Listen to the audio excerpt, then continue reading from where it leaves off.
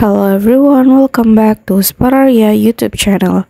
Okay guys, in this video I'm gonna show you a tutorial on how to turn on adaptive brightness on Infinix Smart 8 easily. Okay guys, so usually when we want to brighten our screen, we use a manual method like this. We can swipe down and then we can adjust the brightness like this. But there's another way to brighten it with the adaptive brightness feature. Okay, without any further ado, let's get started. Now we can go to settings menu on our phone and then we can scroll down a little bit and then go to display and brightness.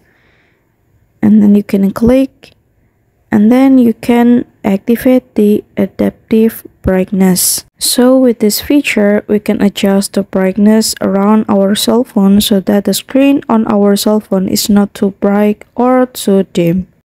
We also don't need to adjust the brightness manually because this feature makes it easier for us to adjust the brightness of our cell phone screen according to the surround light. Okay guys, so here's the tutorial on how to activate adaptive brightness on Infinix Smart 8, and thank you so much for watching guys.